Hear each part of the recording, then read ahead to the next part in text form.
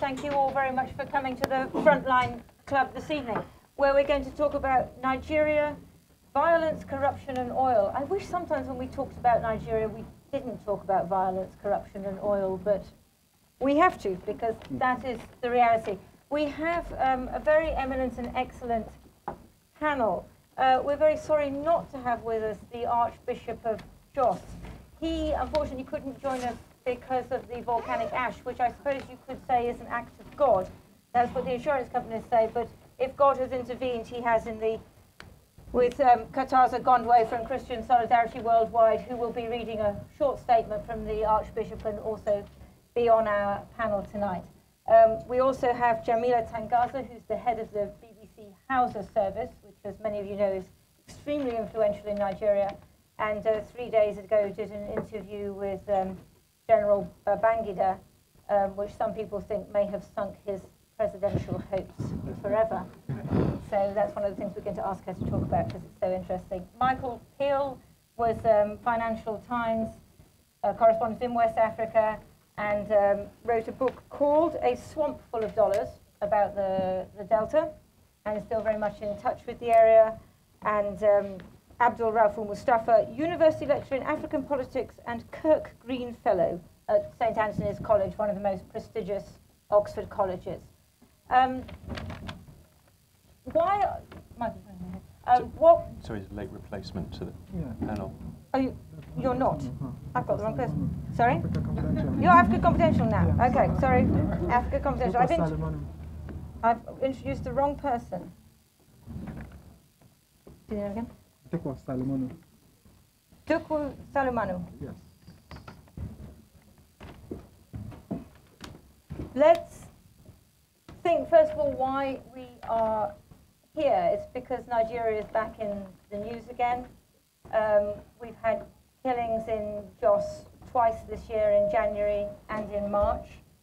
Nigeria has a president who some people say is not a president because he's dead. He's a president who we haven't seen since November, who's been ill, an acting president who was really only able to take up the reins of government within the last couple of weeks.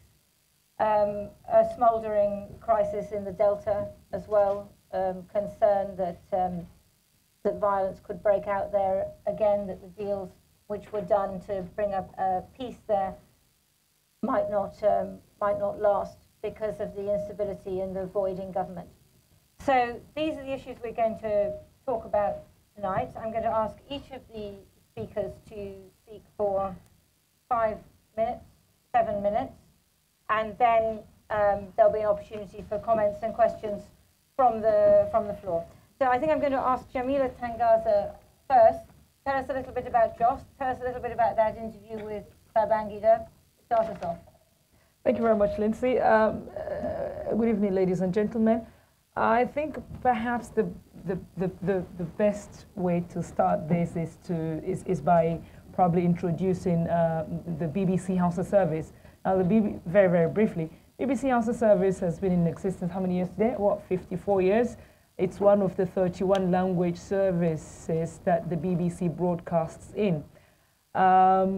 We make content that goes out mainly to Nigeria, but also to Niger, Northern Cameroon, Ghana, and other parts of Africa where you have Hausa-speaking people. In Nigeria alone, we have a weekly audience of more than 21 million, and that's who are mainly based in northern Nigeria. But of course, you do have people across Nigeria that understand and speak Hausa, and who obviously listened to our output. Nigeria, Lindsay said she wished that if we talk about Nigeria, you probably wouldn't make reference to violence, oil, and corruption. But unfortunately, that is the reality of the Nigerian state as it is today. Plateau. Now, what happens in Plateau, I wouldn't want to go into history, but it does have a lot of history behind it. The crisis in Plateau, in Jos, has a lot of history behind it. people who are of, House of Fulani Muslim, modern Nigeria came to reside in just more than almost 100 years ago. And since then, basically, they have probably been going about doing their businesses. Today, you have other indigenous peoples of the plateau who feel, for one reason or the other, that the Hausa people, the Hausa Muslim people, Hausa Fulani, because you see, that's the thing. You see, you can't talk about Hausa Fulani without bringing Muslim. Although when you speak to the politicians, particularly the indigenous plateau people, they say, no, it's not about religion. It's about the politics of Hausa Fulani and the non-Hausa. So it's a very, very complex issue. But the way I understand it, as an editor, as a journalist, is one factor tends to affect the other. But in my opinion, it's mainly to do with resource control. You have politicians who are the indigenous plateau people, the Birom people, and perhaps other ethnic groups of plateau who would like to have absolute control of their resources in Plateau State. But on the other hand, you have the Hausa, Fulani, Muslim minority who feel, well, we have been here, we've lived here for more than 100 years, and as a result of that, we have to have some kind of representation. Politically speaking, we have to hold political offices. We are entitled to certain privileges, just like everyone else in the indigenes of Plateau State. That is the main argument, but other people would say, do you know there are some elements, religious elements in the crisis? Now, last month I was in Plateau State and I was actually investigating the crisis, and I spoke to a cross-section of the people, both the Muslims and the non-Muslims, and one of the a very interesting quotation came out of my conversation with one of the Christian leaders, who said to me, Jamila, I'll tell you what this crisis is all about. And I'm going to read you a quotation which I had never heard in my life until then. He said, the new nation called Nigeria should be an estate from our great-grandfather Othman and Fodio. We must ruthlessly prevent a change of power. We must use the minorities in the north as willing tools and the south as conquered territories, and never allow them to have control of the future. Now, what this gentleman said to me was that this was a quotation that was made by the late Sadona Sokoto on the 12th of October 1960 in a newspaper called The Parrot. I've done all sorts of research as a journalist. I have not come across this Parrot newspaper. I don't know, maybe some of you might, and I'd be very happy if you point me in the direction. I haven't been to the British Library yet, the Archives Museum. But what they are saying is this is a quotation that is now sort of been duplicated and sent via mobile phone text messages. And this is the reason, apparently, why some people are doing what they're doing, because there is fear that the House of Fulani of Plateau State actually on a mission to turn Plateau State, to turn just into an Islamist society. So basically, that's what it is. From my understanding, there is a deeply rooted hatred and mistrust between the House of Fulani Muslim on the one hand and the Christian and indigenous people of Plateau State. How the government of Nigeria, the federal government of Nigeria, is going to deal with this major issue is something that, as I am talking to you now, nobody knows. Last week I was in the United States of America. Acting President Goodluck Jonathan was there, and in my interview with him for the BBC television and radio, I asked him how he he he intends to sort out Plateau. And he went on and on and on and on and said, look, we understand what the problem is. It's to do with poverty, with politics, with resource control, but we are talking to the people. So you really don't have any concrete ideas as to how the politicians, because it is indeed a political problem, and you need to have the political will, you need to have the political mechanism, you know, to ensure that this crisis comes to an end. But nobody is actually prepared to do it because, as I was saying to Lindsay earlier, there is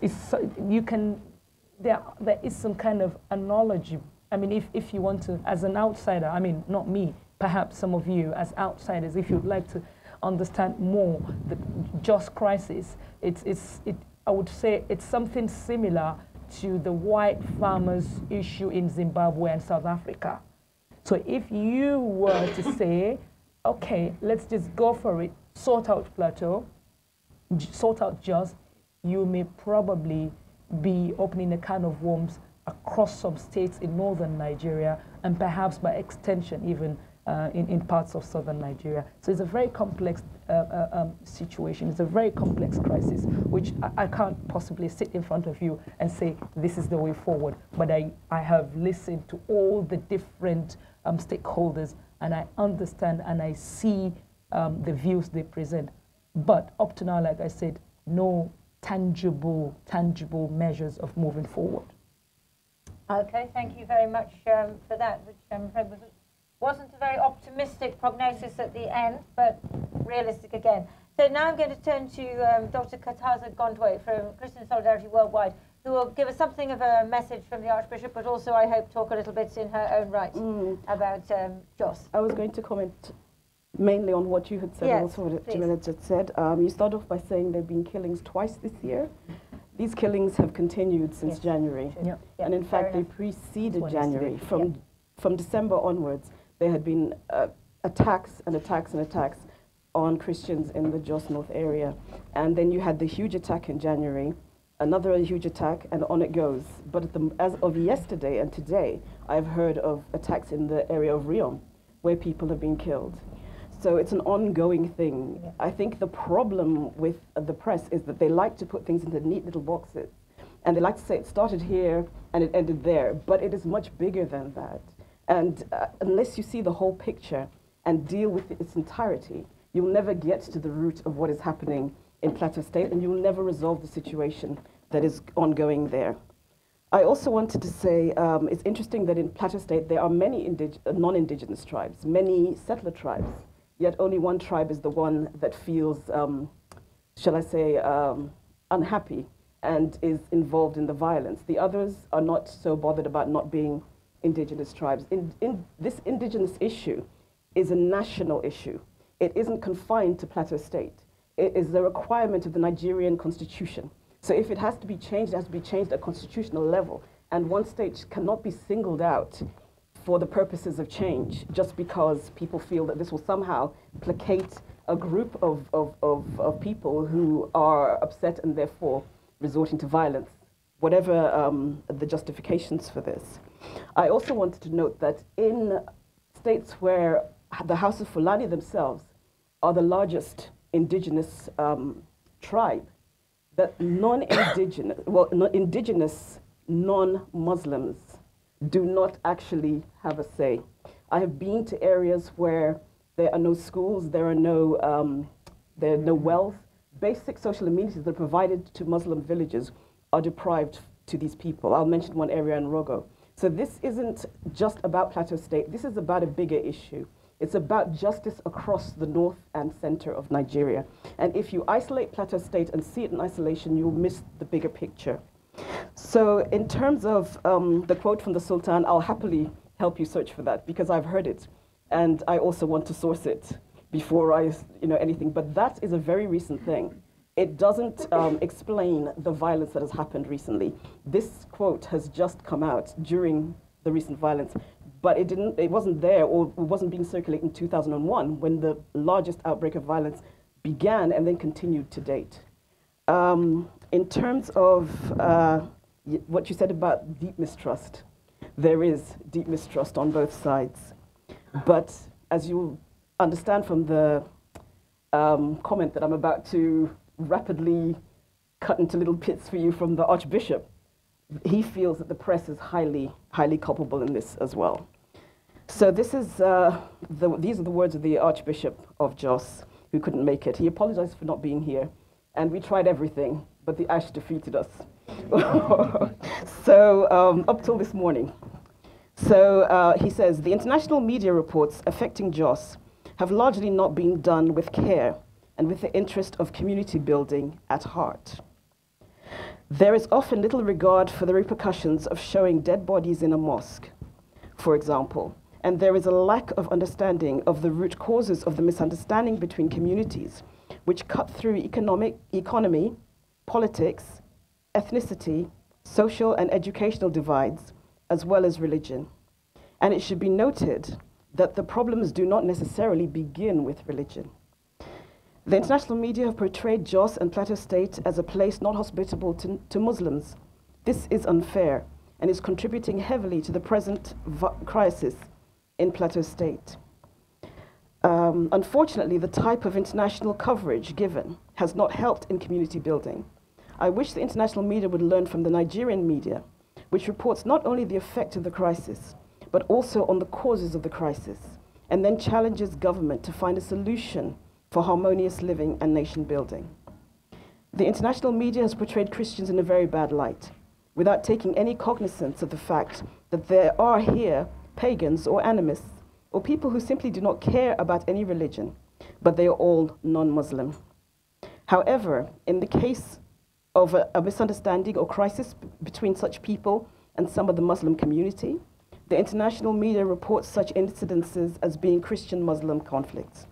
Barbaric acts and ungodly behavior, including wanton destruction of lives and property, carried out by such persons are simply attributed to Christian-Muslim conflicts.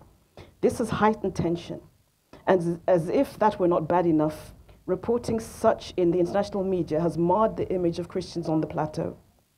With this kind of bad reporting, reprisal attacks and counter-reprisal attacks have taken place, much to our collective shame. The international media has made itself the prosecutor, the jury, and the judge, and has sentenced whomsoever they choose to sentence. And sadly, we are paying the price with much blood. A careful, sensitive, and sensible reporting for the building of communities around the world remains the best offering any media can make in the service of humanity.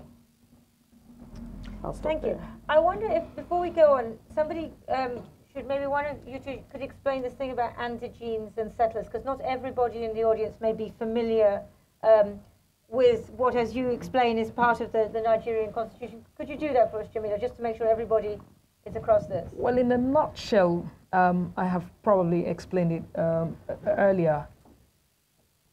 The indigents are the people who are the, in quotes, the true citizens, sons of Plateau State. And they could be, Roms. I mean, there are several ethnic groups in Plateau State. Whereas the non-indigents are people, mainly, the largest group tend to be the Hausa Fulani Muslim. But of course, over the years, people from southern Nigeria have come to live in Plateau.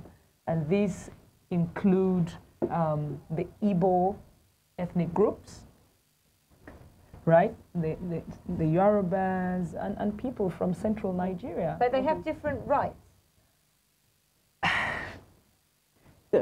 Yes, like she said, even the Nigerian constitution actually does encourage the culture of indigene and non-indigene.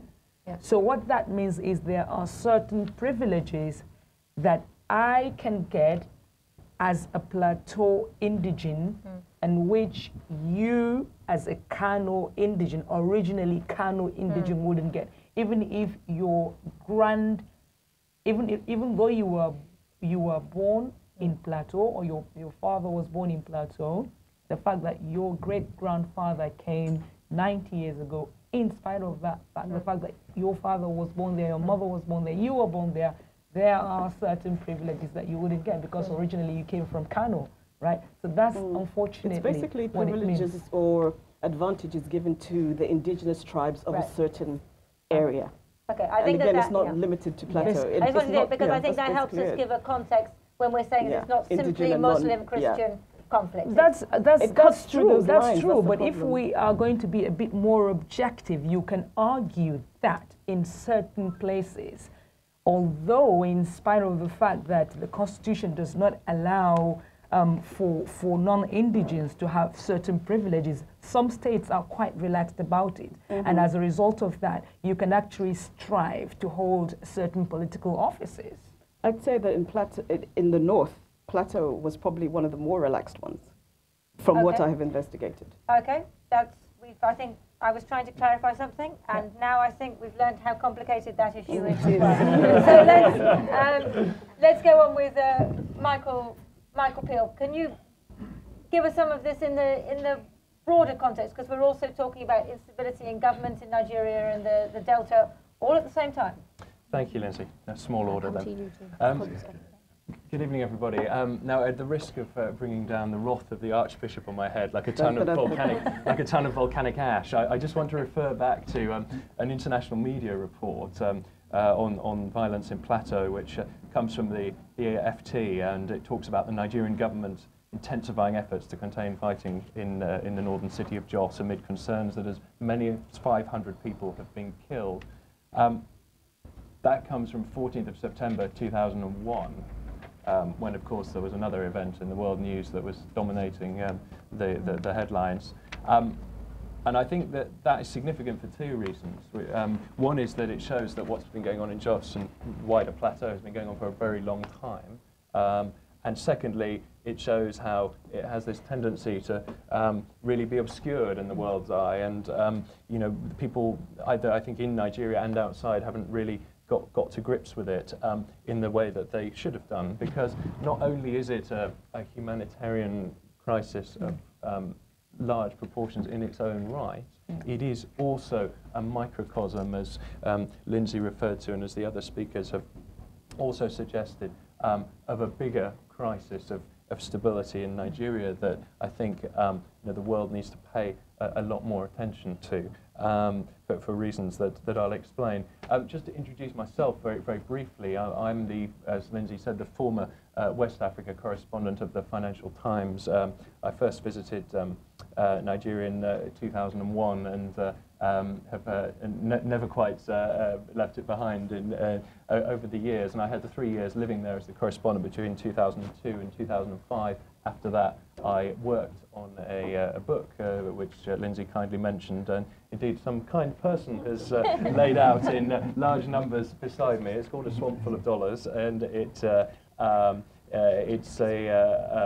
brisk romp through the murky world of oil in Nigeria and everything that goes on around that, both in Nigeria and its implications for the wider world. And I believe it's here available at a not-to-be-repeated discount of about 40% from the published price. So what, for £11? It's £10. Wow.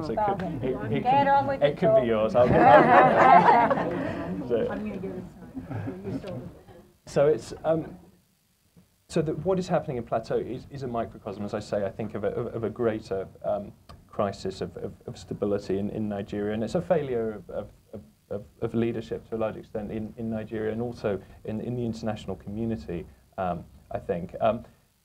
I'm not an expert on the crisis in Jos. I did reports on the violence in Plateau in 2004 when I was the correspondent based there, and again, as the other speakers suggested, while clearly it would be absurd to ignore the role of religious differences in the crisis, I did come increasingly to view it really as one of many outlets for a kind of sense of otherness, which cuts across many different facets of life, and obviously the settler indigent issue, which we've discussed, is one of them. Some tensions over who dominates commerce in particular places, over grazing rights, and perhaps most notably of all, at least when I was there, over political power. and the fact that it's perceived as being held by certain groups who are very unwilling to let go of it, even though nominally Nigeria has been a democracy since 1999. And that really does play into the bigger picture, because Nigeria has been under civilian rule now for the longest period since it became independent in 1960.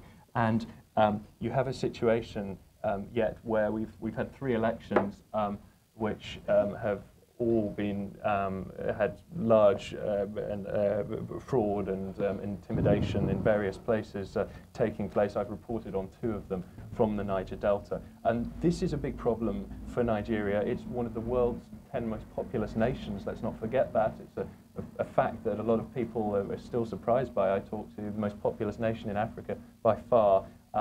There's clearly a large humanitarian aspect to this. There's also a large geopolitical aspect to this. So even if you're a cynical pragmatist, you'll care about the oil and the fact that Nigeria is when it's at full production anyway, is a world top 10 oil exporter, a very significant source of oil imports to the United States. So this is why people outside of Nigeria should care.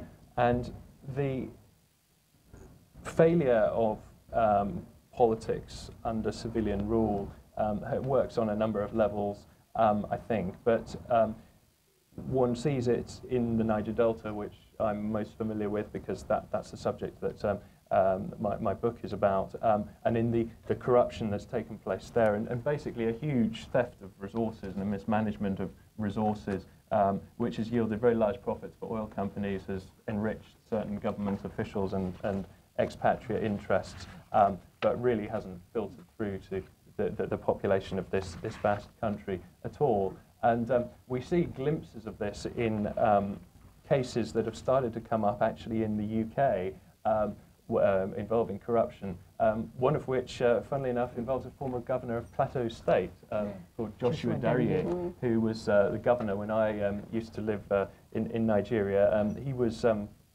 police here, as I understand it, were investigating a fairly sort of commonplace alleged fraud, and then they came across somebody who they suspected of being involved, wound the thread back and found he was actually a governor of a state in Nigeria. He was duly arrested here, but then skipped bail and went back to Nigeria, and that was the last that was heard of that case. And since then, there's been another governor arrested in similar circumstances here, who was charged with money laundering, and yet you guessed it, he too skipped bail, and according to the news reports, dressed as a woman. He made his way across borders back to Nigeria, which he said was a grave insult to his pride. But I mean, the serious point of this, of course, is that this corruption is not a Nigerian problem, because, and of course, in the case of Mr. Darrier, that case has never been tried, so these remain only allegations. But we see involvement of all sorts of financial institutions in these cases and others, high street banks, estate agents who sell properties through which money is laundered by Nigerian officials, oil money, basically, either from the source, from the officials who are in the Niger Delta, or where there are other governors involved, is the oil money that filters down into their states and forms mostly the bulk of state income. Now, I don't want to talk too long, because there's a lot to get through, but that's the kind of diagnosis, I guess, which is it is a depressing one, but maybe I could just spend 1 minute just talking about the prognosis and how I think that people outside of Nigeria can help the progressive forces in Nigeria, which are there, absolutely. And I mean, one of the things that, and as Lindsay said, the big picture in Nigeria does look very alarming, but of course, anyone who spent any time there, I think, can't help but be sort of amazed and fascinated by the intensity of the place. There's a lot of energy there to be released, and a lot of it's dissipated at the moment in frustration, and the people are fighting against a huge sort of behemoth system. I mean, I haven't actually seen it, but there is a documentary about Lagos on at the moment, which has had really, really good reviews, which sort of brings out that kind of entrepreneurial zest that you see across the country. So that could be worth a look. Very quickly, I think there are three things that internationally the world needs to do to engage with Nigeria a bit more. One is on elections. There are elections due next year. Every election is critical. These more so than most, because the situation is so fluid at the moment with, as has been alluded to earlier, a president who is obviously very ill, and Vice President Goodluck Jonathan assuming more and more powers. Nigerian observers, international observers, have a crucial role, I think, in helping to ensure that this election is, if not perfect, then at least a lot better than the ones that have gone previously. And that until the last election in 2007, there was a marked reluctance of outside countries to make a fuss and take up the very credible reports that were coming, not just from Western journalists like me, but from Nigerian observer groups and from Nigerians themselves on the ground about how fraudulent the election was in a lot of places. And so that is one place where the world can really help Nigeria work with Nigerians and engage on that. Second area is in tackling corruption. Money laundering rules have tightened. The Sani Abacha case, which, as you probably don't need reminding, involved, according to British official estimates, $1.3 billion of looted money being processed through the United Kingdom. That was supposed to be the watershed, the never again moment, but it still happens. Maybe not quite on that scale, but there's still a lot of corruption out there. The cases that I've cited and seen, you see many British high street institutions turning up as conduits for dirty money, so I don't think we should be under any illusions that that's a problem that has been solved. There's been some effort here to set up new police units, to which have taken on quite a bit of work from Nigeria, almost by default, but more still needs to be done on that, and more needs to be done not only on the hard stuff, the gritty stuff of prosecutions, but on embarrassing the financial institutions as well, to saying that this is something that's not acceptable. And obviously with the post-credit crunch mood, that I think is a message that has a wider traction, because in some sense a lot of people feel cheated by what has happened. And then the final thing is in the area of responsible business, and it's a talk in itself to tell you what's happening in the Niger Delta, and this is something my book goes into in quite a lot of detail. But many of you will be aware of the big picture story that over 52 years of oil production, hundreds of billions of dollars have made their way out of the Niger Delta, but there's very little to show for it on the ground, other than the negative side of oil pollution, and not just those obvious oil slicks, although they're bad, but light pollution, these enormous gas flares which still illuminate the horizon like a ghostly yellow glow, which, like some tyrannical sun, which stops people sleeping. They cause acid rain as well, which eats into people's houses. The story of oil in Nigeria has been told, but not enough. And there needs to be much more pressure exerted on the various actors, Nigerian and non-Nigerian, who are involved in that. One big picture example to conclude on is the smuggling of oil, which is an enormous problem still in Nigeria. Maybe hundreds of millions of dollars a year of oil smuggled from the Delta, sold illicitly. They generate profits, which I think is widely accepted, and then cycled back into the purchase of arms in Nigeria, fueling the kind of violence that we've seen in militant groups and so forth and so forth. That is something that could be tackled to a degree by, I think, by some promising research which has gone on labeling oil. So, in other words, it's like the idea of conflict diamonds. We're aware of the story of that. You have a certification system for diamonds, so if they come from war zones, it ought to be obvious to potential buyers that they are, and it ought to be not allowed for them to then buy those diamonds. That seems to have been a pretty successful campaign. Oil's tougher, obviously it's not solid, it's more difficult to mark chemically, but there is research going on, and as I understand it, there have been some promising results, including at a university here, at the University of Plymouth.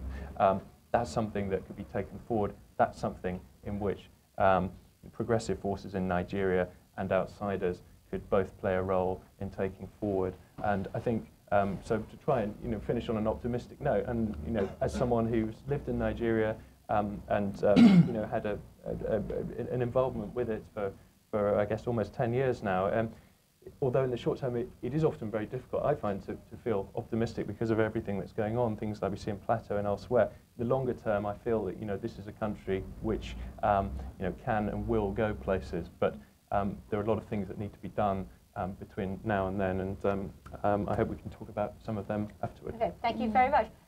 You probably saw we did a little fancy footwork. There was a substitute who retreated to the bench, and then we got the real Abdul Rauful Mustafa, and here he is, all the way from St Anthony's College, Oxford, who's now going to give us his version of events in Nigeria and make us feel very optimistic before we go to the Q&A. Yeah, thank you very much, Lindsay. I'm sorry to be late. I don't have the excuse of the volcanic ash, but British Rail hasn't made my case any easier either. And thank you, Deepa, for saving my bacon, as it were. Deepa is my junior brother. So well, that's what we thought, you see. That's why we press ganged him. Listening to my two contemporaries here, I'm tempted to actually devote myself to addressing the issues both of you have raised. But maybe that's not the best way to go. I better put my own stall on the table as well, as it were. I think to the extent that Christian youth and Muslim youth are killing each other and other people in Jos, there is a religious problem. And every study has shown that Nigeria is one of the most divided societies when it comes to the issue of Christian-Muslim issue. It's also the case that Muslims are very internally divided as well, and actually do fight and kill each other often, though this is not reflected. In a sense, the point is that religion is a problem in that country. Everybody claims to believe in God and whatever, and you don't see much of it in their behavior, either to other people or to the wider society in general. So I think the first thing is the whole question of religion in that society. In many ways, it's also a force for good, the role of the churches in combating HIV and all of that. But once you come to the politicization of religion, it's a big problem. But the problem in Jos, I think, religion is the symptom rather than the real substance of the issue. The first time that the communities in Jos fought each other, it was over property. So we're talking of a problem that has very deep historical roots, even going to the period before the colonial state was put in place.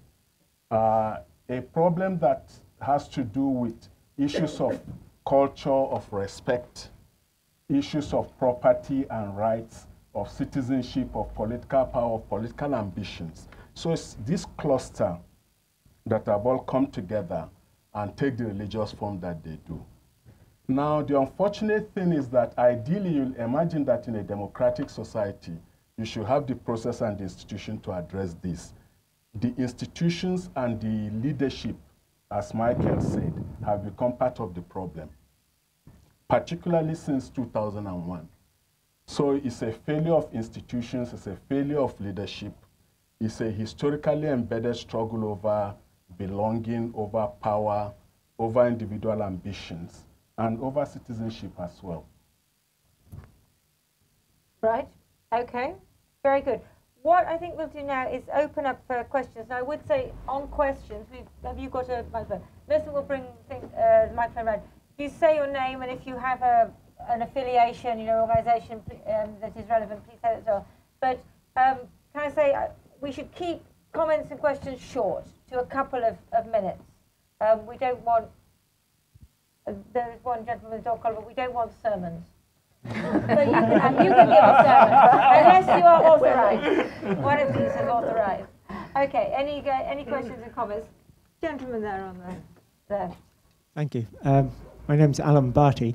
I'm still a little bit uncertain about what are the restrictions on the settlers. We read a lot about the religious differences. We read about the cattle herders against the farmers. But these restrictions on the settlers is something that we don't actually read very much about. I'd like to hear something more about what they actually are. And the second question is, we haven't really mentioned how the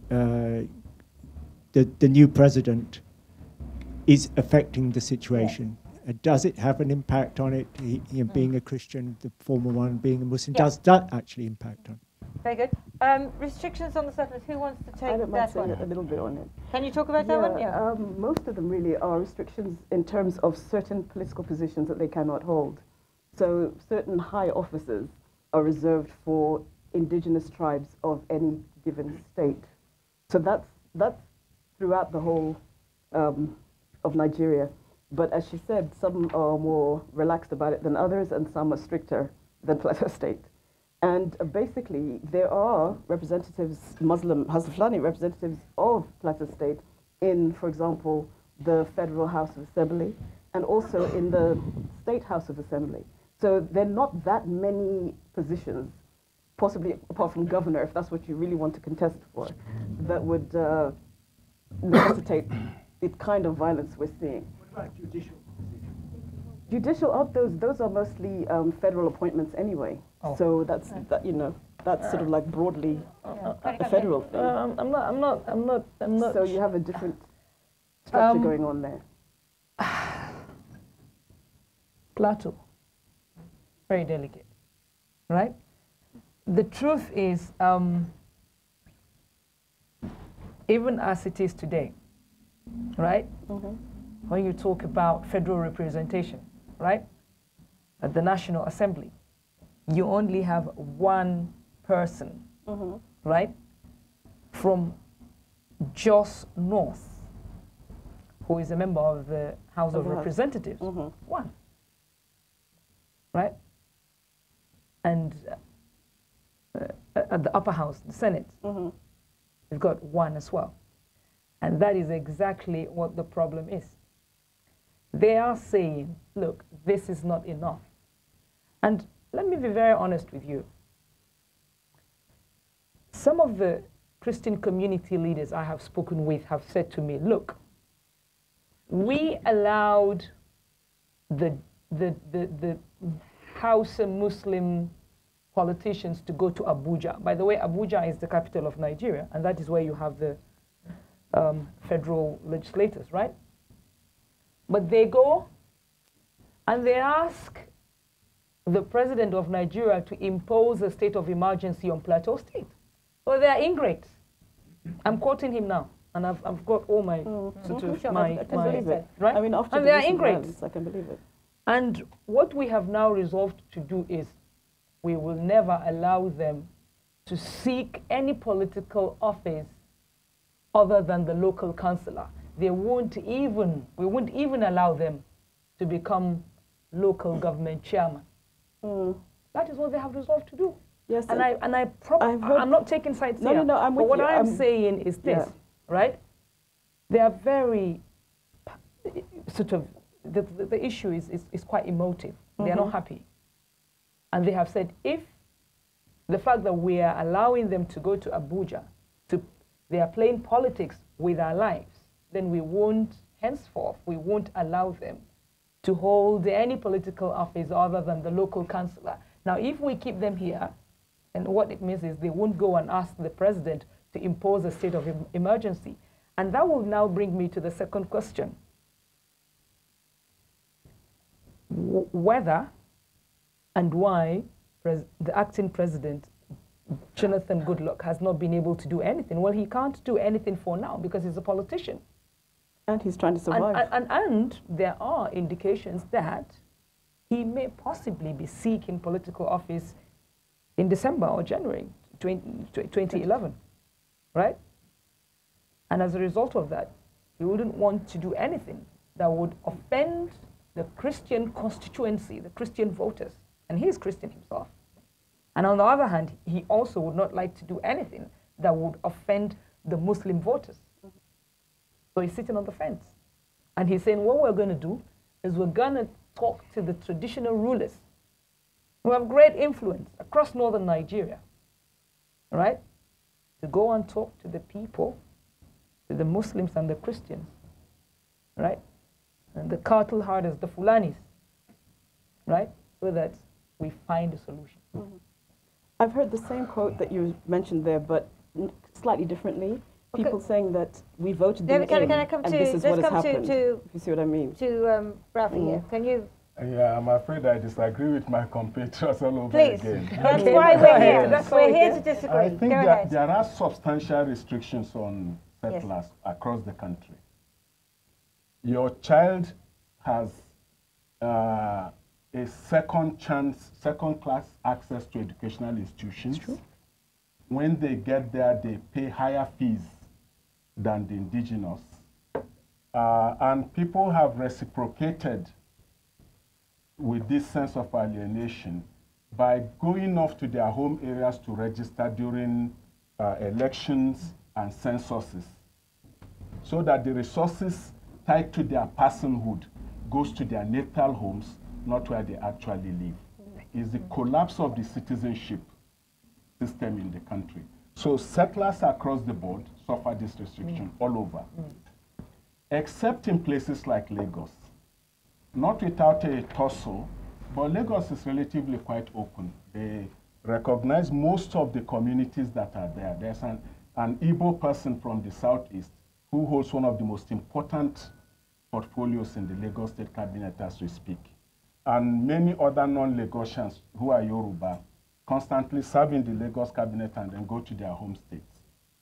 But across the country, so-called settlers have that stigma attached to their position. It's not necessarily legal, but it's certainly social. The people in Jos, however, the Hausa Fulani in Jos, I find it difficult to see them as settlers in the classical Nigerian sense. These are people who have been there since 1904, possibly earlier in some instances. How long are you going to live in a place before you your rights become recognized?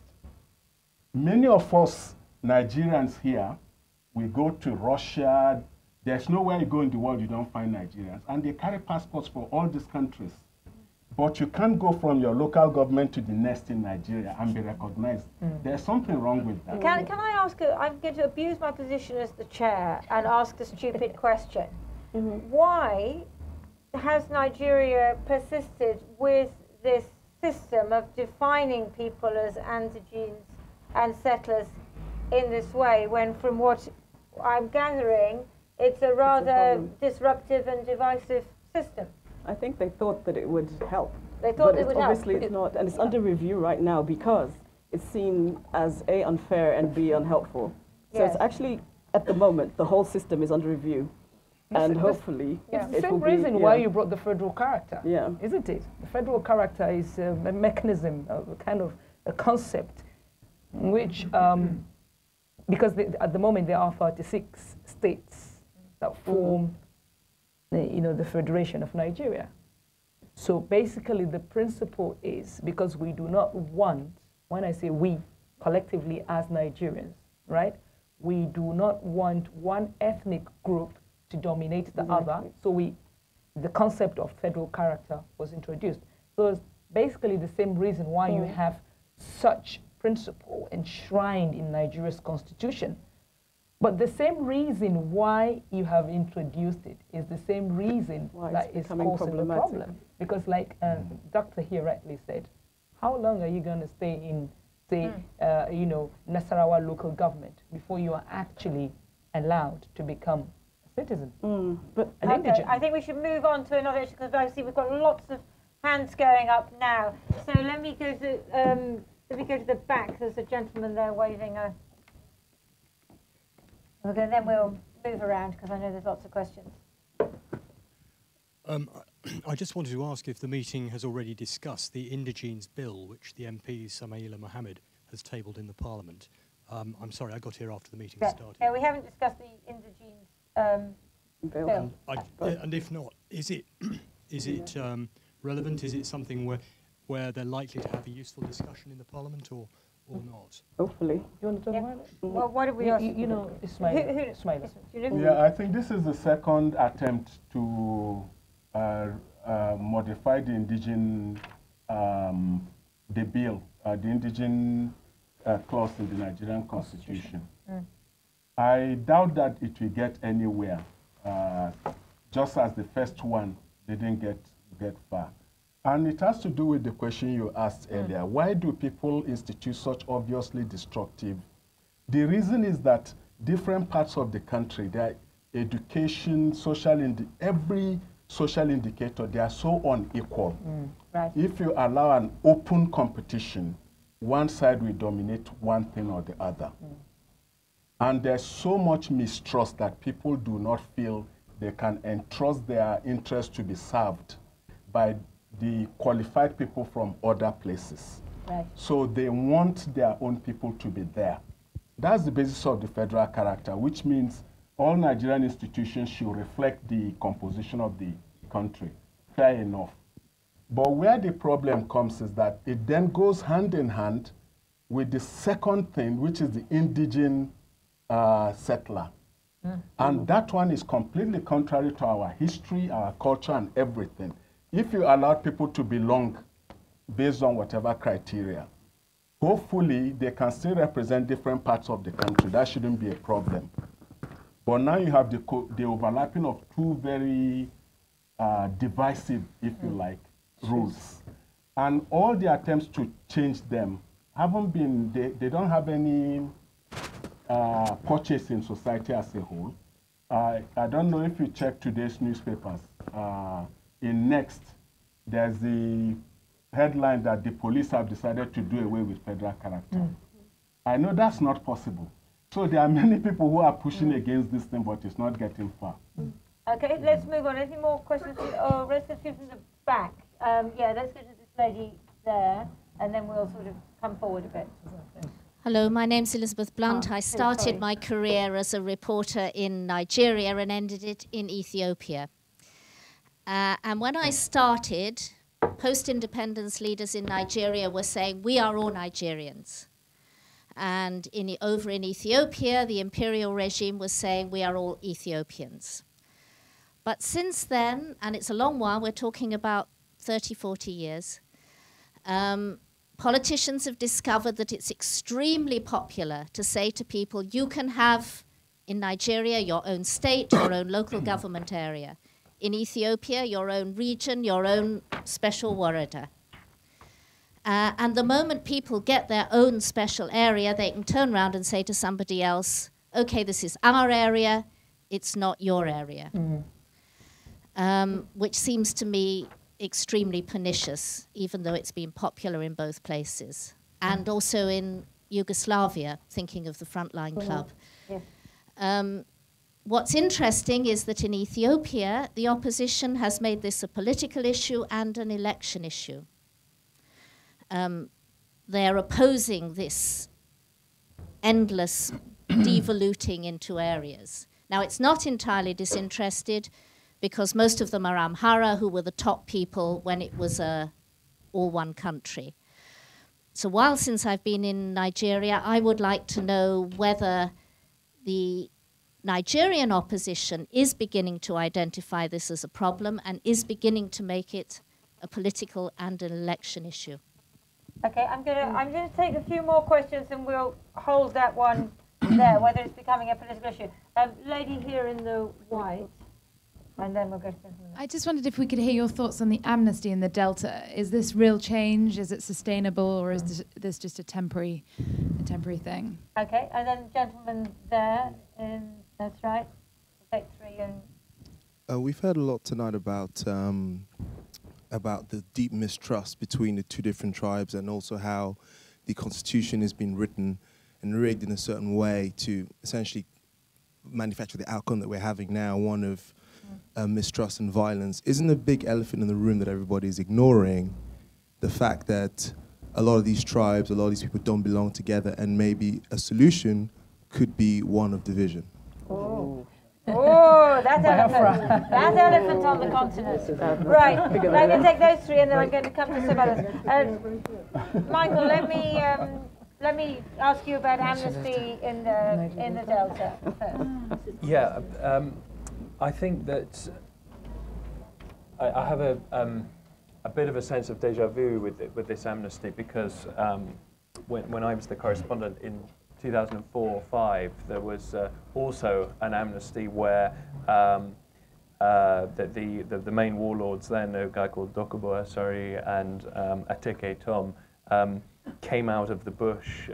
They were given money, dished it out to their lads. They got contracts, security contracts, some of them with defending the very oil companies they were campaigning against. And there was a sort of peace for a while, but gradually things slipped back again, because while there was a bit of money sloshing around for a kind of immediate demobilization, there were none of the things in place that are needed to, stop these kind of conflicts actually happening. Education, jobs, things for people who are fighting to do otherwise. And a friend of mine, or a Nigerian friend of mine, who I was asking about this latest amnesty, said to me rather cynically, "Well, I think the peace will last as long as the money does," and that's a fairly sort of dark view of things. But I think that I haven't heard any or seen any evidence so far that the sort of longer term things that will help to stop this conflict have been put in place any more than they have last time. And so I think one should look at it with a deal of skepticism. Okay, let's put the other two together. Liz Blunt's asking whether anybody in the opposition is really turning against this kind of divisionism and so on. And then the gentleman asking about the federalism. Okay. Yes. But but it's kind of ultra federalism we're talking about now, aren't we, in Nigeria? And the elephant in the room. Let's split the whole country up. Well, Liz, my respects to you, Liz, my friend. Answer is no. It's not a political. No way. In fact, Nigeria, 36 states, right? More than 700 local governments. And as I am talking to you now, there is a great deal of campaigning going on amongst the politicians from the local council level to the federal level. And this campaign is about, we want more states, we want more local governments. And the reason why they are kicking this first, why they are asking for the creation of more states, more local governments, is one reason, the issue of resource control, right? If there are 36 states and you have got 500 local legislators, if we create more, there's a possibility that I may get in. And as a result of that, if as a federal legislator, I get something in the region of 50 million naira per quarter, 50 million, you can divide that by probably 250. It's quite a lot of money, even by UK standards, right, Doctor? So people would like that.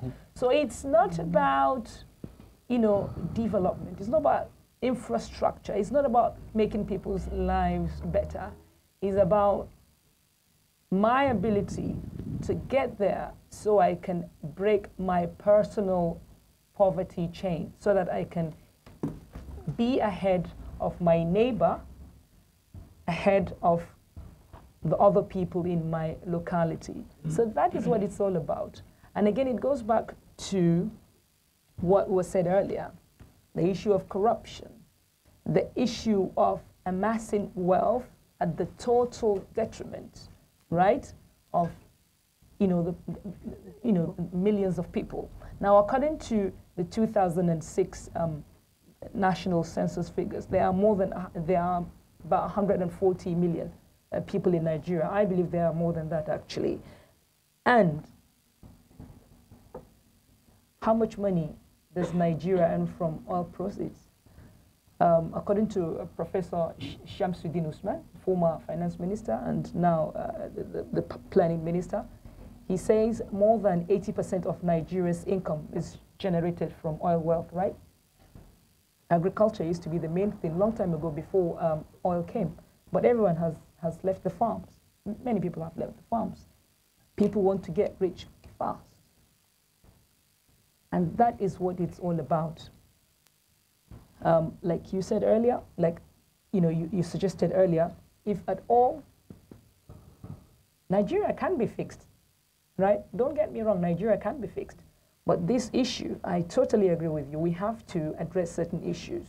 And the main ones are to do with free and fair elections, because it is only through the process of free and fair elections that elected representatives or politicians will be accountable to the people.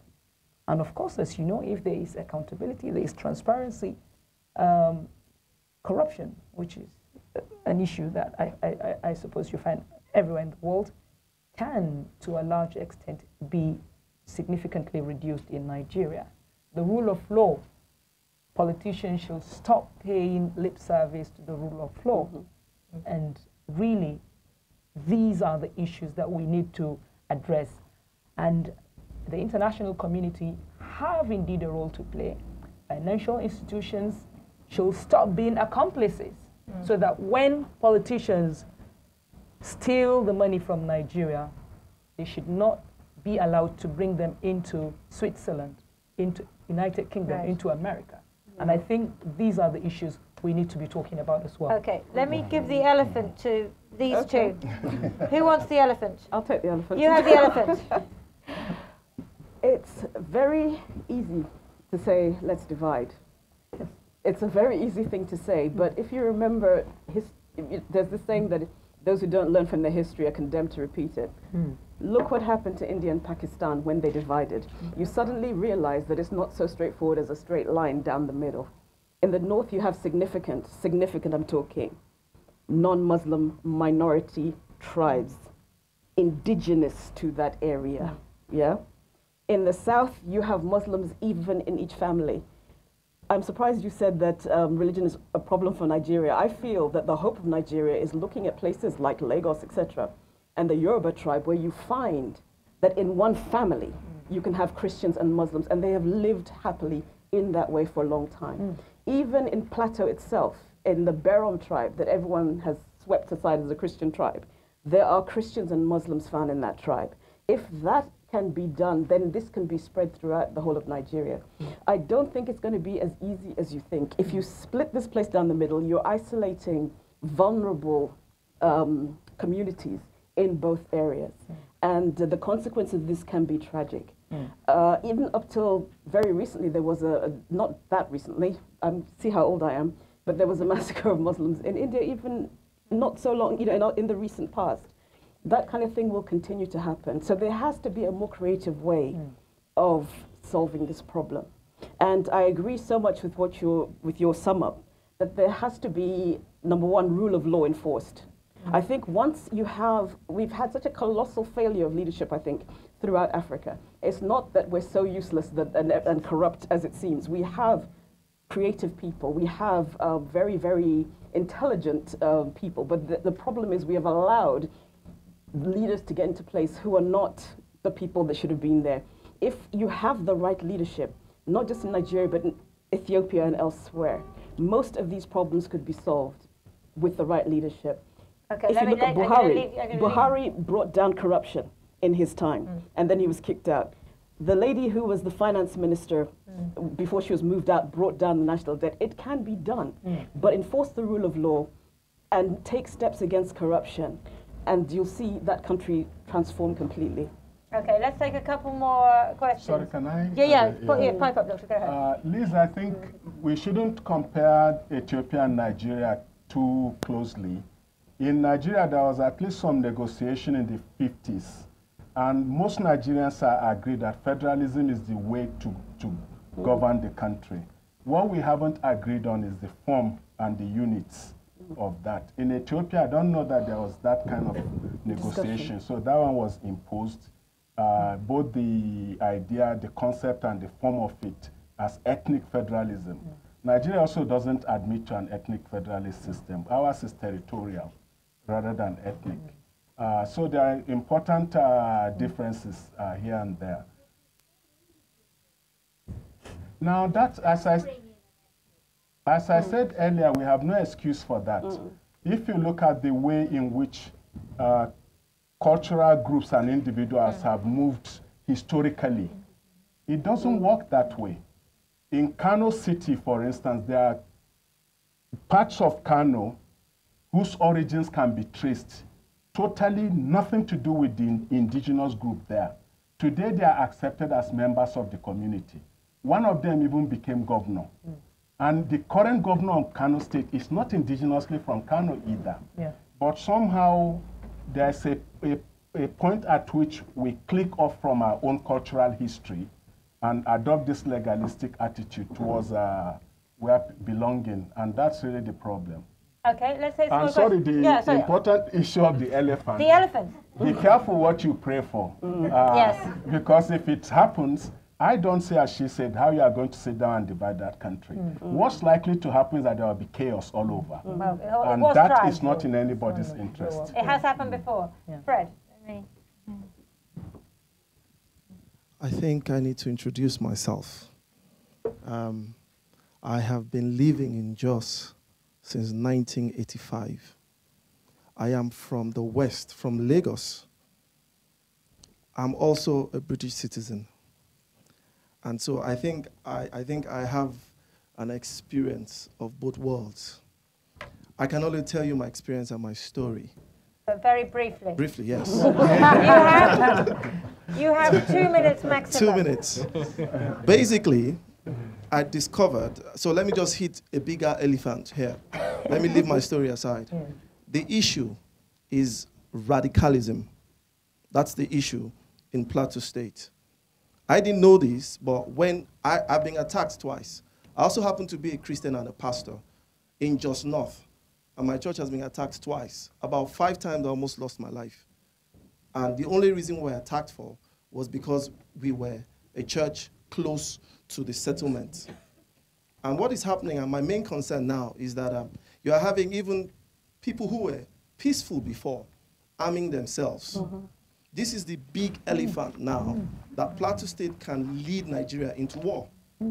The only thing I don't agree with you, Doctor, sir, I agree with everything you've said, is that the House of Fulanis that have lived in Plateau State have lived there as long as the Yorubas, the Ogbomoshos, and the Urobos and other people.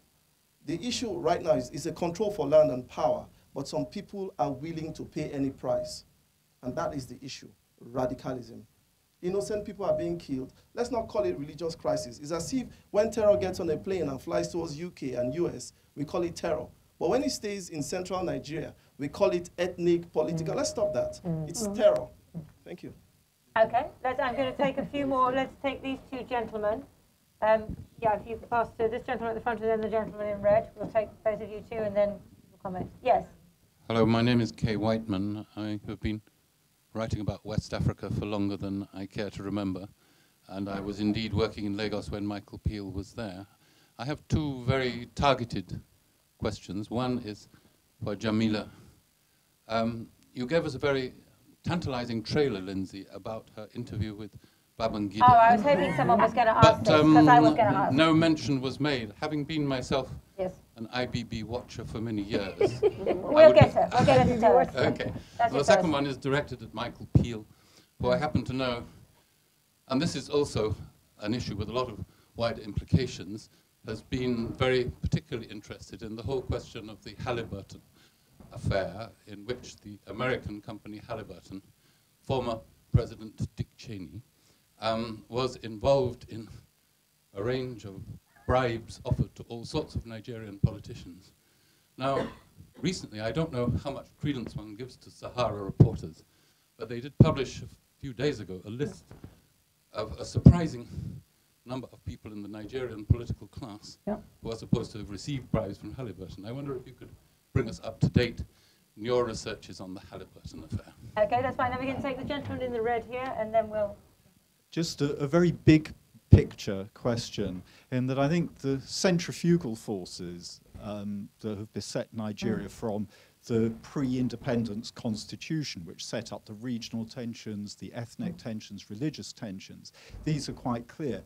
But what is the glue that actually holds Nigeria together, and how durable is that glue? I know Wole Soyinka recently said he felt it was coming apart, that glue.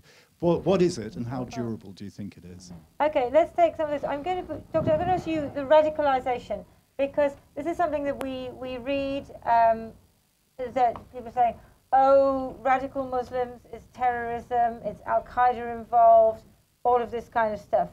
What's your attitude on that? What do you think? Yeah, I mean, I can understand where you are coming from. I've been attacked and all of that, but I don't necessarily think that that will get us too far, blaming one side or the other, in my view.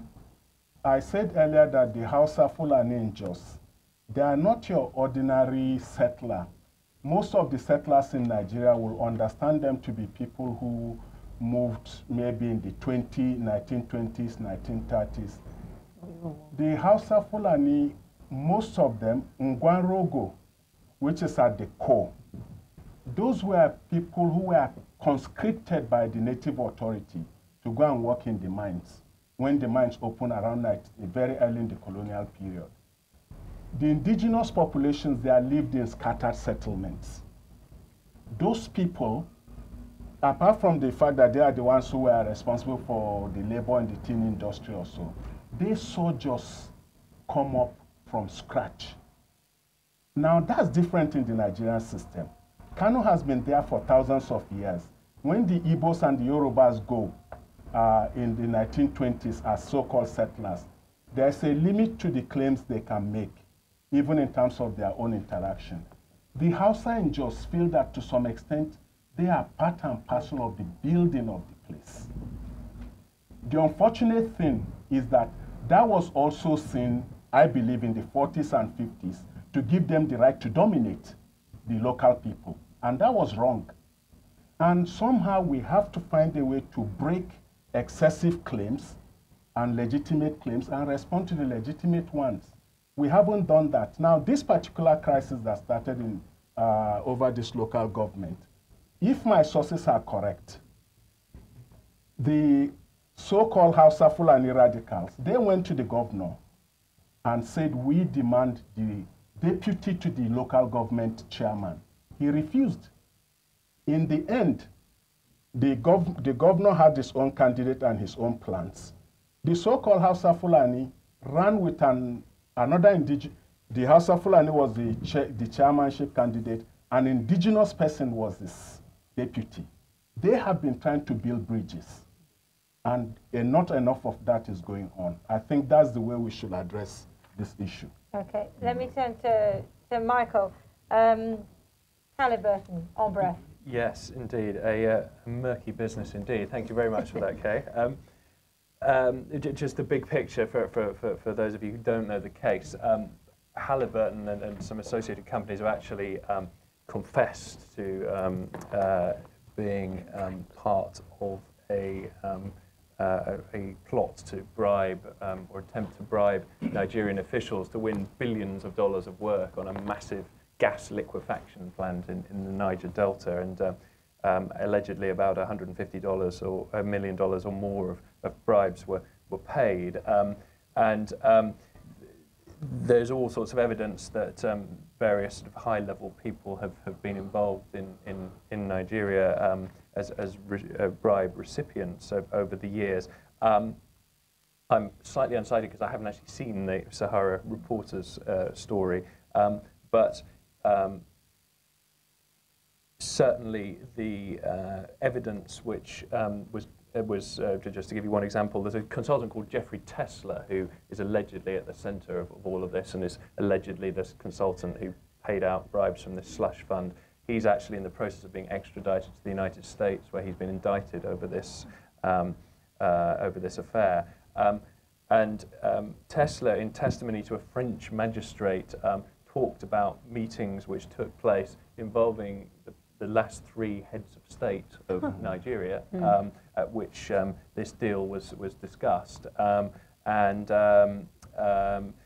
So that's out there and has been for some time. I think this point was actually put to former President Obasanjo on a BBC Hard Talk program, and he was not best pleased, I think, is to be confronted with this.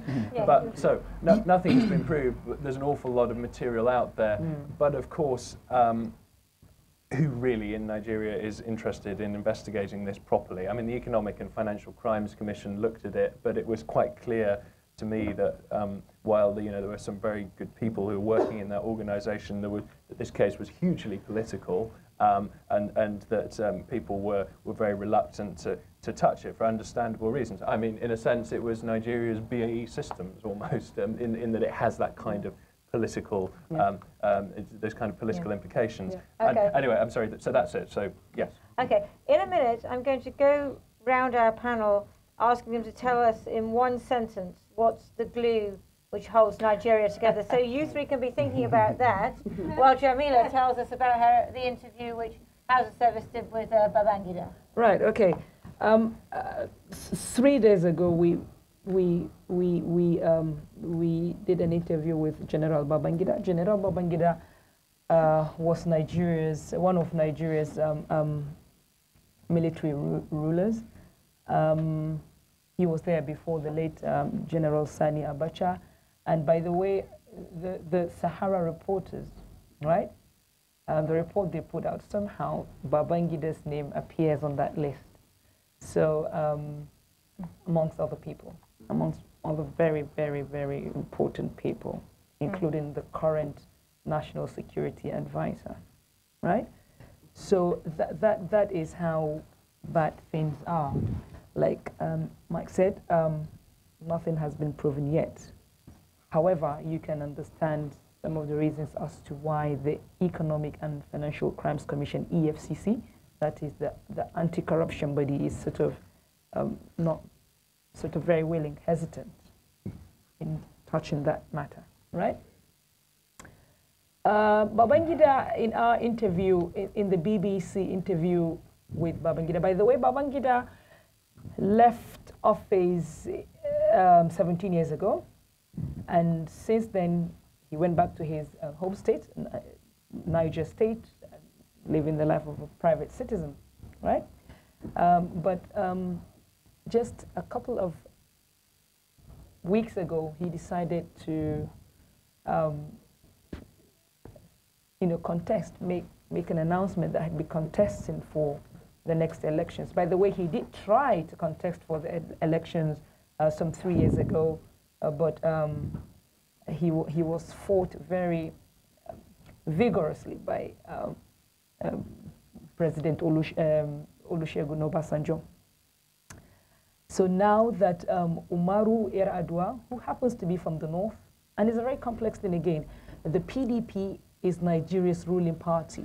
Now they have got this internal arrangement, internal political arrangement, in which Nigeria is divided into 6 geopolitical zones. Again, to prevent this whole notion of one ethnic group dominating the other. So if you have a president from, say, the northwestern region of Nigeria, the vice president would come from south Nigeria. That is what you have at the moment. President Umaru Yar'Adua happens to be from northwest Nigeria.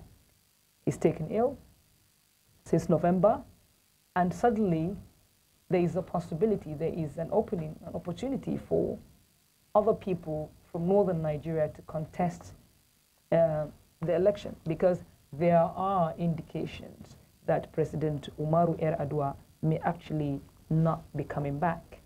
Are there? Yeah, there are. Well, I'm sure you know that. So, President ex-military leader Babangida makes his announcement that he will be contesting. So BBC got this interview with him, and we put it to him. Look, tell us exactly why, obviously, you want to run for elections. And he goes, by the way, he's known as Maradona, right? That's the name people call him, Maradona.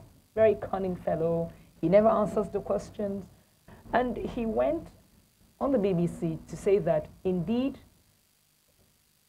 the elections he annulled, because, again, it's another thing, if you go back to history, he very infamously annulled elections that were seen to be the fairest elections in the history of democracy in Nigeria, in which the late Moshood Abiola won the election.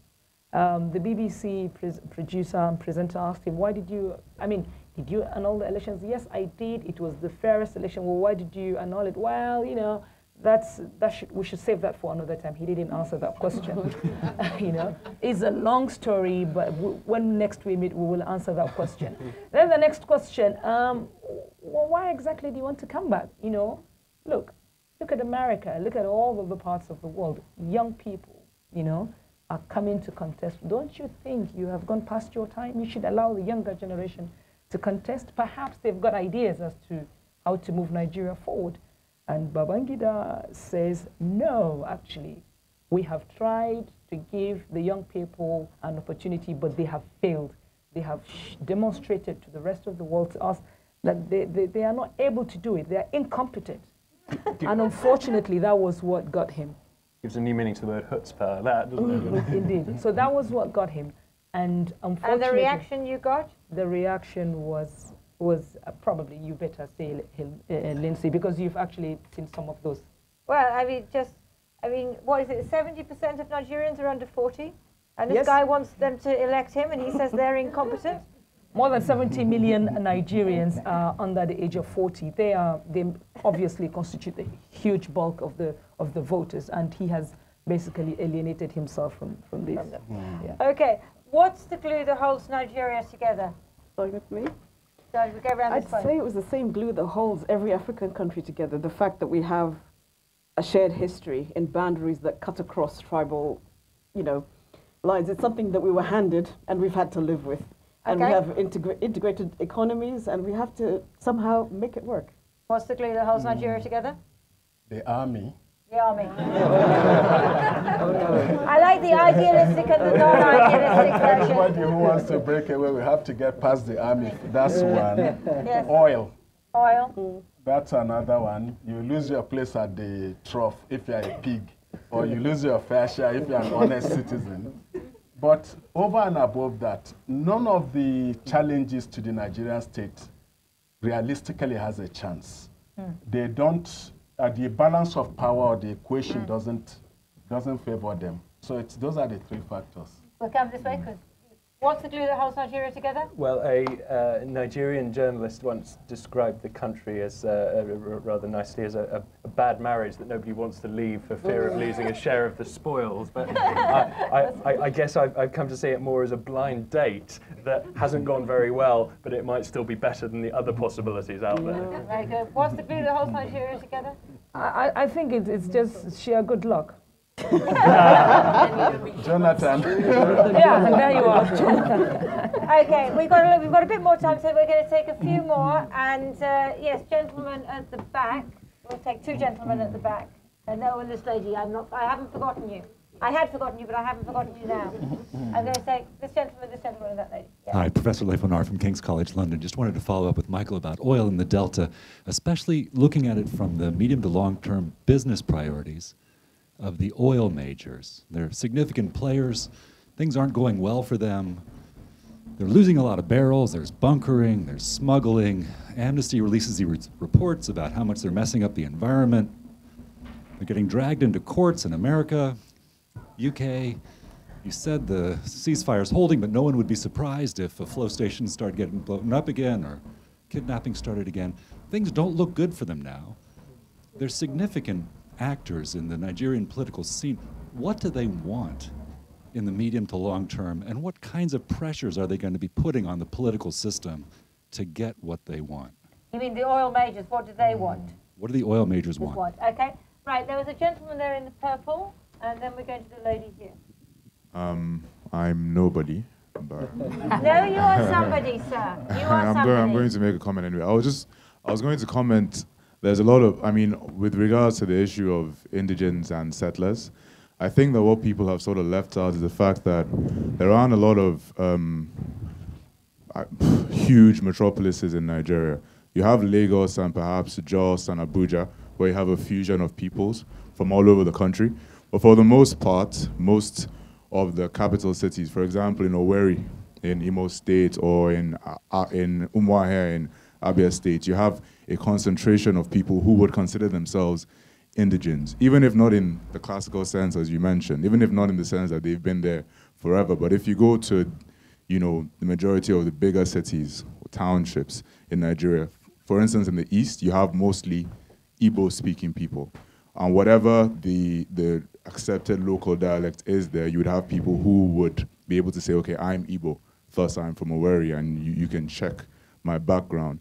So in that light, you know, if you were to sort of try to envision a situation where a Yoruba man, for instance, went to my home state, because I'm Igbo, and decided he wanted to run for governor or whatever other political office, there would be a little bit of a brouhaha for him because he wouldn't be accepted, right? So I think it's less a case of the system foisting this situation on Nigerians, and more a case of what would you accept as a person? You know, I'm Igbo, I'm from Abia. I grew up in Lagos, but at the end of the day, I still go back every Christmas. And so what would I accept in my home state? So I think that perhaps is what needs to be focused on. Okay, that's a good point, thank you. Lady here, she'll put her hand up and take the microphone. Yes. I had two comments, really. The first was around the issue of indigents and settlers. And I just wondered whether the panel had any kind of ideas about the minority groups, actually, the smaller ethnic groups, which this whole idea was sort of created to protect. It's not protecting Yoruba people or Igbo people or Hausa Fulani people. It's the tiny, tiny Tiv groups and the Ijos, those people that will be overwhelmed by thus bigger tribes that kind of come over to take that. And my second question was really around sort of looking forward for Nigeria.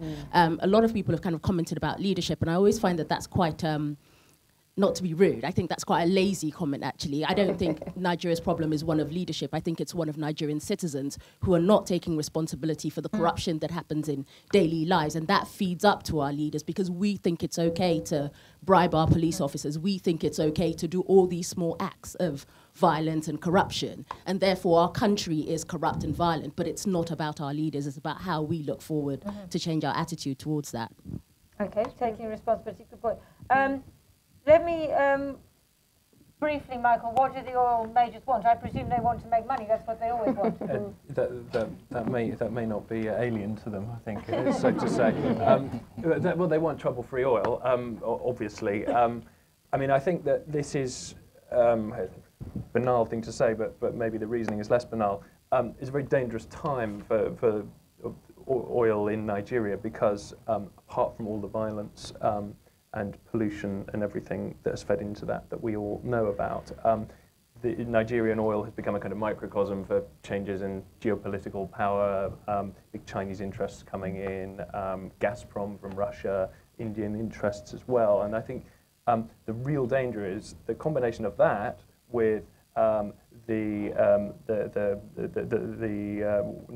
government's desire to respond to militancy and to crush it could lead to a kind of race to the bottom where military solutions become even more used than they are at the moment. Obviously, there was a taste of that in May last year, and also it could be a big problem from a corruption point of view. This kind of race to the bottom with so many different companies from different countries interested in the oil. I mean, the Western majors, yes, they still produce the majority of the oil. They are still the biggest players. They've been fighting with the government over royalties and who gets what share of the the pie. But it's now a much bigger story than just the Western majors, I think, and that's the sort of big picture take that I would use on it. Just a one-line comment. I mean, we've been talking a lot about how the Nigerian constitution has been creating new opportunities for conflict. The oil industry, in a sort of parallel process, has also done its share of this by, for example, a classic problem is you get fights between communities which are near oil installations, have been designated so-called host communities, and get money, get infrastructure, speedboats and stuff, and communities next door which get nothing. Now that starts fights, and between people who were not fighting before. So oil has been another factor which has provided not only conflict but new lines in this complex country along which a conflict can take place. So I'm interested in this issue, 2 points there. The protecting the minority groups, and also, I mean, explaining, I think, very well how some of this laws about the Andegenes actually work. I mean, do these two people have a point? In many respects, I think they convey the anxiety that certain groups in the country feel when these issues are discussed. The Yorubas, for instance, 16 to 20 million, very vibrant literature, they have newspapers. If you left indigenous languages to develop themselves, the Yorubas have no problem.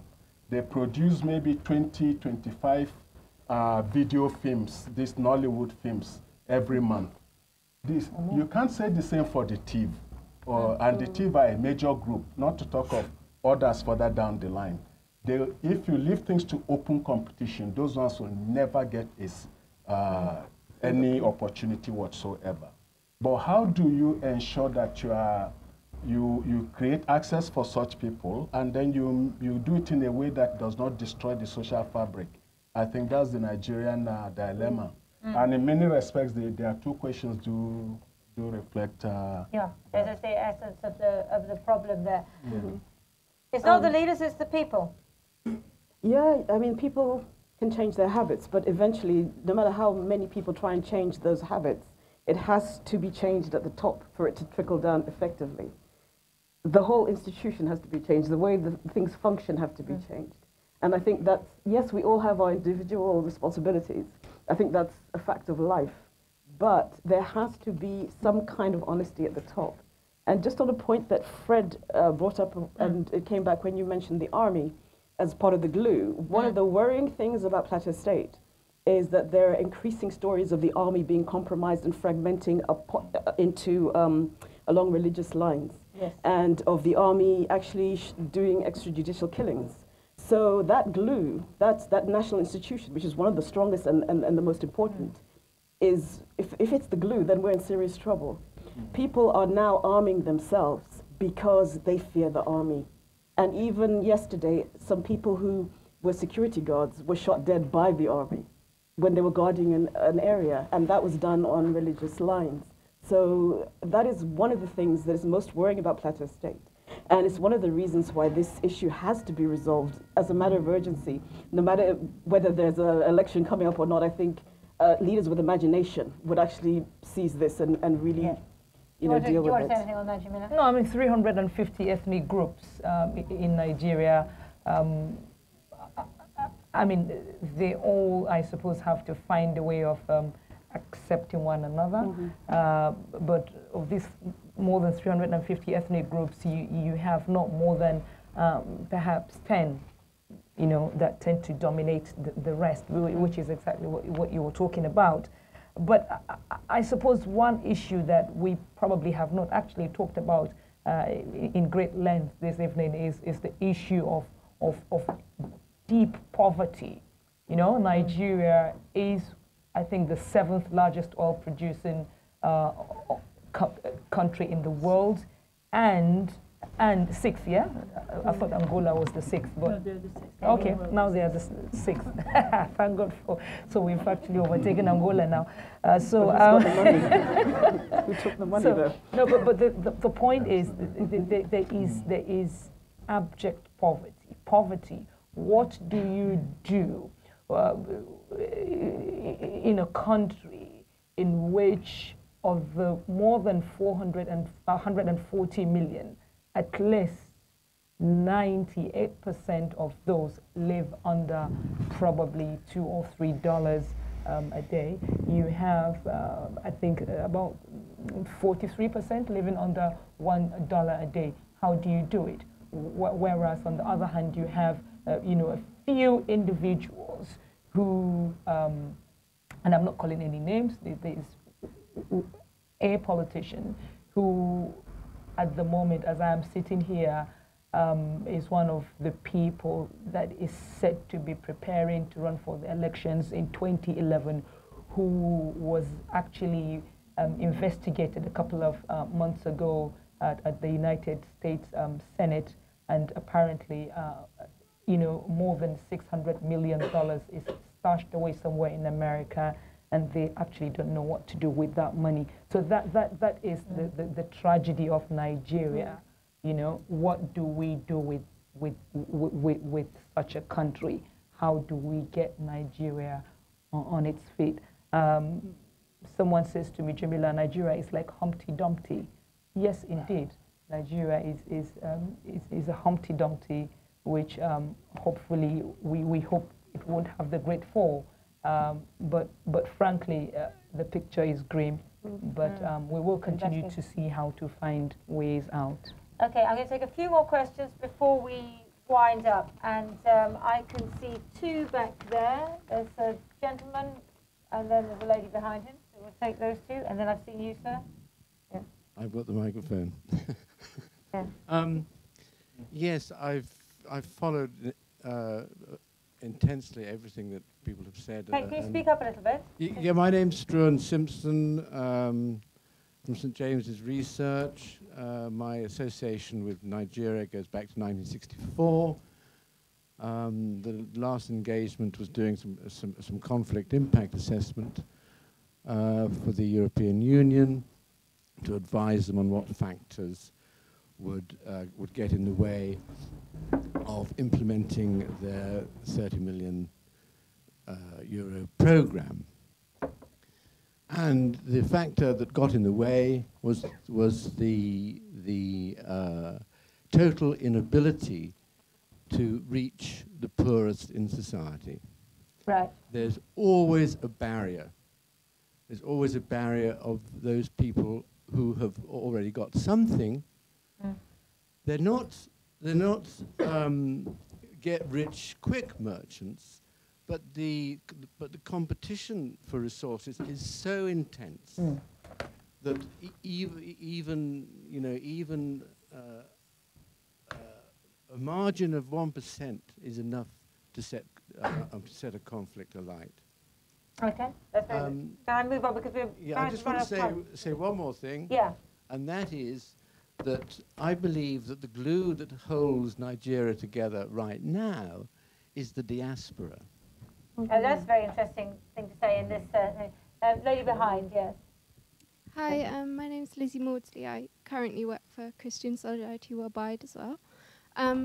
We've been talking a lot about political and ethnic unrest and discontent, but I think we've been skirting around the issue that actually religion is a powerful othering factor in almost, well, all societies, and I think we forget that in most of the world, religion isn't quite so individualistic as it is here.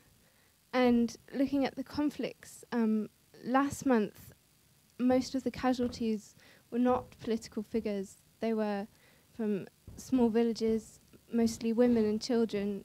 These were not political targets. And I think that's something that we should observe, and I think we should talk about religious conflict seriously. Right. Okay, the role of religion in conflict. Thank you very much. Gentlemen there. Good evening. I happen to live and work in the Niger Delta, and it's really good to hear what's been said about that area.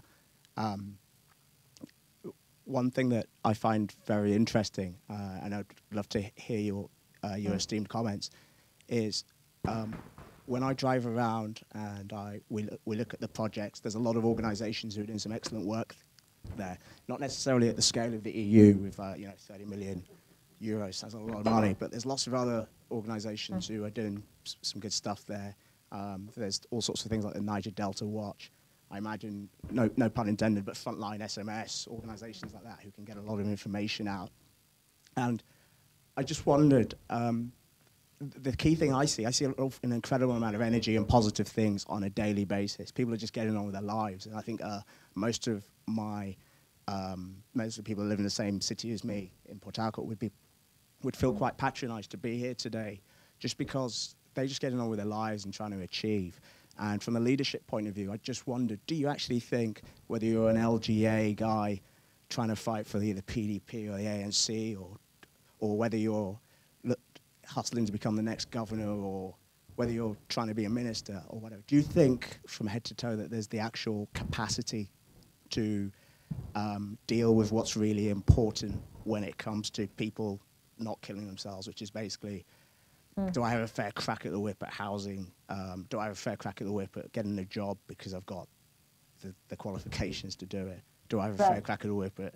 So you mean, well, I'm trying to understand your question, whether there's any kind of meritocracy at all? Is there in your opinion, do you think there's the actual capacity within the leadership to simply do what maybe Qatar may have done when they struck it lucky about 10 years ago? So is there capacity within the Nigerian leadership to transform the country? Yeah. Okay. I'm going to take the front here. Yeah, go ahead. Hi, I'm Susan Schulman. I'm a photojournalist. Yes. And my question, I would like you to please clarify a little bit what you see as the Army and the security forces' involvement in JOS. Because I know you've said that it's along religious lines, but I was there. I covered the first round, the January rounds. And it was clear both that they were indicted on the level of the government, in that they're the people who are responsible not just for this, but in a broader sense and over a greater period of incident. They're not ever taken to task. They were also indicted as directly, shooting the population. And they were the Muslim population I was speaking to, and they were attacked by the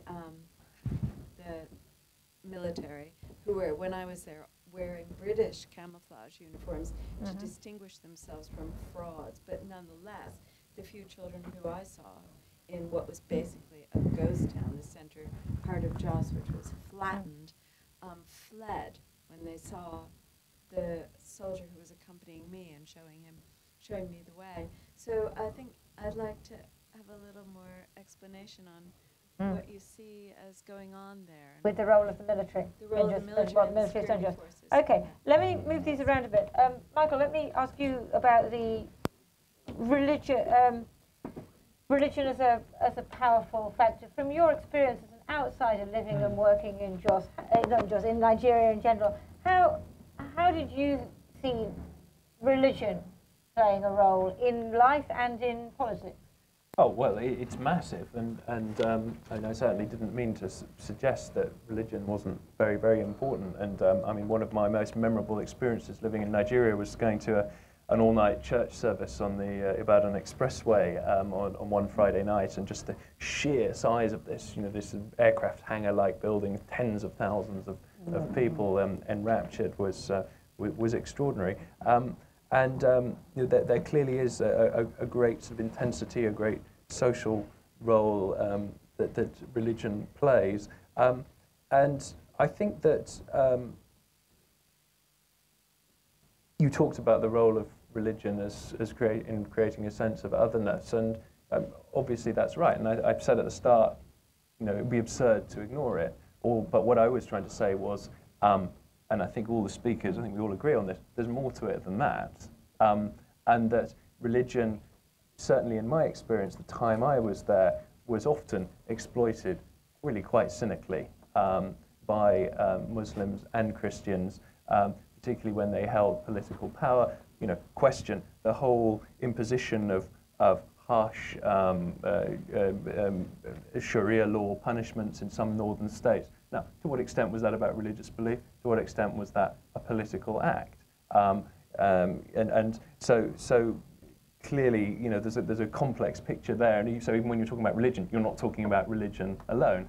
The same way we talk about corruption. I'm sorry to say it, but you know, there were pastors who I came across in Lagos who, you know, on the face of it, and people I trusted told me were incredibly corrupt and completely abused their positions. So I think that, in summary, it's obviously a huge influence, but it's a sophisticated one.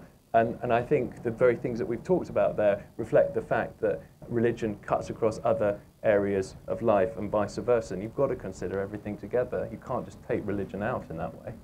Okay, Jamila, let me put to you the Lord Susan's question about the role of the army in Jos. What's your understanding of the role of the army in Jos in perpetrating killings, in stopping killings, in preventing killings?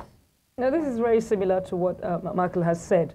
If I may probably sort of rewind to the religion sort of role, the role of religions. Let me say something here. Religion in Nigeria is big business, okay?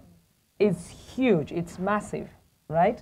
And believe me, both sides are exploiting it. The more followers you have, the more influential you are, right? And even the political leaders, depending on which religious leader, you know, church or mosque he goes to, can't secure votes. That is what it is. Religion has been exploited, religion has been bastardized, religion has been subverted. That is what it's about. And unfortunately, the reality is, in all the killings that have happened since Nigeria's return to democracy, we have never seen the son of a pastor or the son of an imam who's been killed. It's always the poor people. So when the elephants fight, it's the grass that suffers. That is what it is. Coming to the issue of the role of the military, again, exploitation, again, bastardization, subversion, and corruption. What I can testify to is you can buy a military camouflage in Nigeria. You can buy it. And a lot of people who wear the military uniform are not real military people. A lot of people who have guns, AK-47s or whatever you call them, they're not military people. So that is the reality. What is the security? What are the security operatives in Nigeria going to do in terms of weeding out the fake military officials that parade the streets of Plateau and indeed the Niger Delta and all the parts of Nigeria? And it's not just the military, it also includes the police. I remember in 2004, when we went to cover the crisis in Plateau in Yelwan Shandam, right? It was the same accusation that we have today, you know, the same accusations that is being labeled against the military that you had, labeled against the police in Yelwan Shandam, and that was the crisis which, because we, the BBC and other international organizations, had very forcefully reported, right, made President Obasanjo then to impose the state of emergency in Plateau. Okay, can either of you two say anything about the role of the military? Did you? Yeah, I can say a lot. I think you're right. There have been accusations of fake soldiers. However, what's worrying now is that people are thinking these aren't fake soldiers anymore. And this feeling has been increasing in Plateau State, particularly this year, that this is actually the work of rogue elements within the army. And the main reason for that feeling is that the general officer commanding, who is now in charge, overall charge of security in Plateau State, has been seen at the scenes of extrajudicial shooting, has been accused also of holding back Christian youths and allowing Muslim youths to loot, and has been sort of almost, there's a lot of questioning of the fact there have been so many security lapses under him. Why is he still in office? I think if you want to reinstate people's faith in the army, this man has to be suspended pending investigation into these accusations. If he's found innocent, fine, bring him back. But as long as he's there, this whole feeling that the army is not the army that it was. You know, this is the army that was well respected for international peacekeeping, for being the, as you said, the glue that holds Nigeria together. That is rapidly diminishing. And something has to be done before this main national institution is actually completely loses its reputation.